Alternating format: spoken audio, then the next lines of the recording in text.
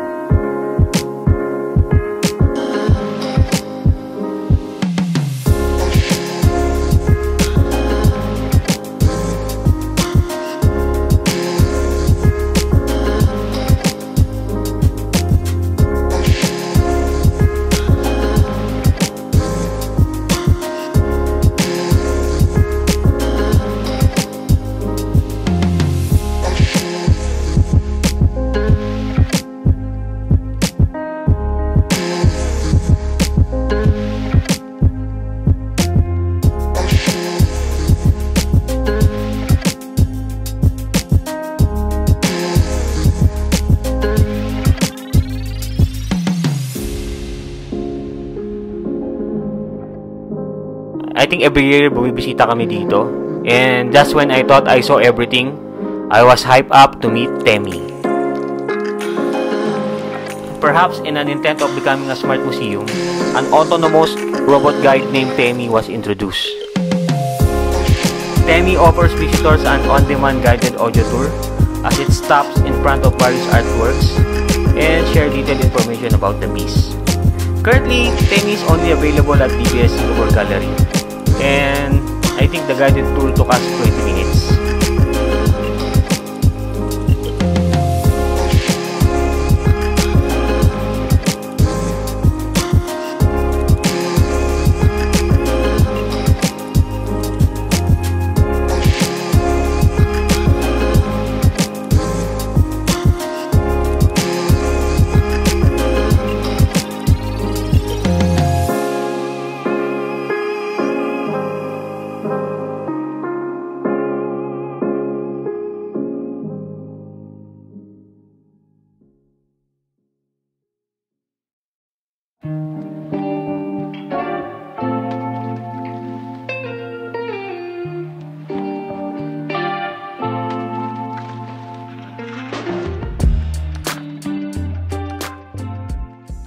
Born in Guangzhou, China, and grew up in Singapore. He is well known for scenes of Indonesian landscapes, having moved to Jakarta as a young man and worked primarily with oil paintings. Intended for a tropical climate. This gives the viewer a visual hint about his background. Work is Liu Kang's artist and model. In this large work, Liu Kang depicts a painter in the process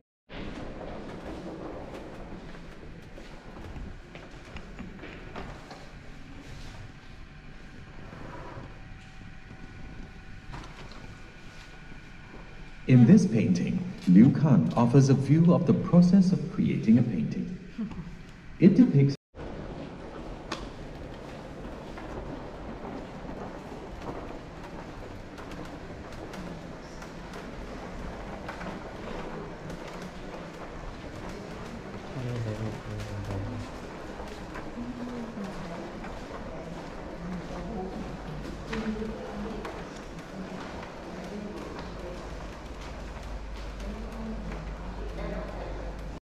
Walker's impact on his students was huge.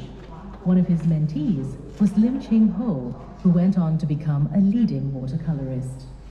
During the Japanese occupation of Singapore, ito na pala. Sabi ka dyan. Ito pala yun. Born in Latvia, Dora Gordine is known for her portrait peacefully upon strong arms, exuding calm and tranquility. This brings our tour of people and portraits to an end. The gallery is mostly Southeast Asian art, so great if that is your interest. And as I mentioned earlier, I've been here quite a few times and I love seeing this place, but to be honest, there aren't many exciting art exhibitions lately. I think maybe due to COVID situation. Nevertheless, it was very relaxing to wander around this beautiful building. That's it for today, and see you again on the next episode. Peace!